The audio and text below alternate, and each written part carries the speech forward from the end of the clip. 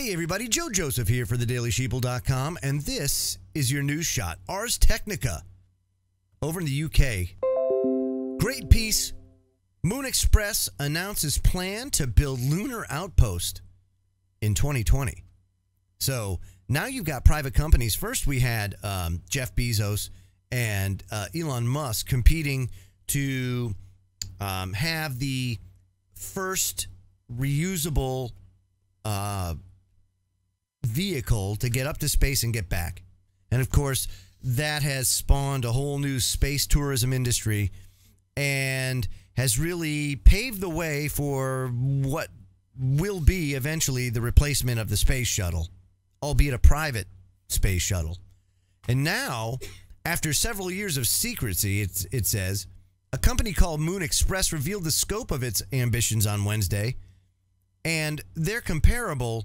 The privately held company released plans for a single modular spacecraft that can be combined to form successfully larger and more capable vehicles.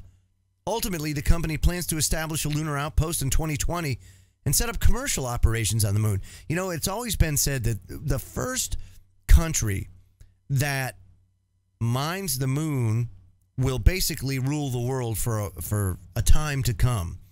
Interesting how it's a private company now that's doing it. And perhaps most intriguingly, it says, Moon Express says it's self-funded to begin bringing kilograms of lunar rock back to Earth within 3 years.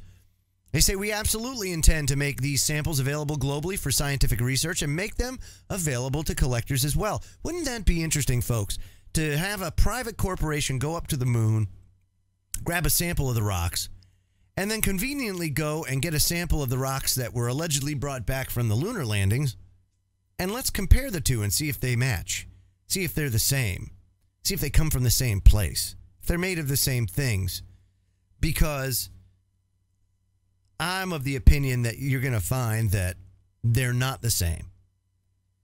So will it take a private corporation to actually go and make this happen?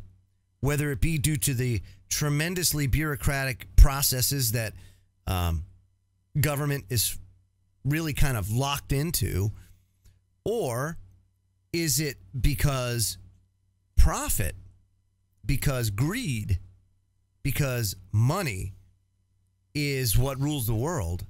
And now with this technology becoming achievable and affordable to a lot of these corporations, you know, like your Elon Musks and Tesla, or your Jeff Bezos and Amazon.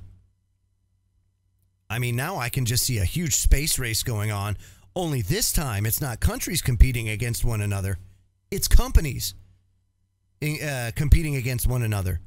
And wouldn't it be interesting as time goes on and we see things like Hartford, Connecticut is now folding. Their bonds have just been downgraded to junk status, you know, their credit rating. Illinois is getting ready to be downgraded to junk status. What's next? I mean, it's going to go from cities, municipalities, to states, and then the federal government, right? Who's going to rule the world after that?